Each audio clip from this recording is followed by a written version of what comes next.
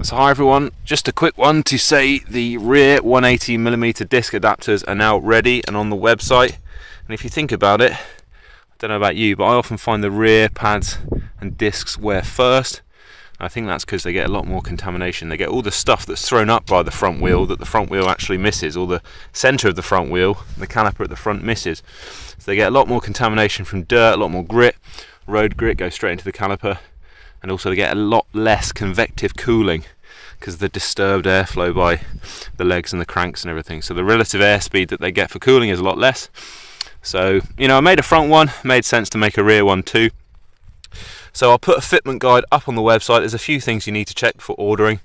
Obviously, chainstay clearance for the bigger disc is the main thing, but there's a few other little things just to make sure, like bolt length and stuff. But they'll fit any flat mount bike that's designed for a 140, 160, and enables you to fit the big boys on the rear to make a full set. So if you're interested, they're up on the website now.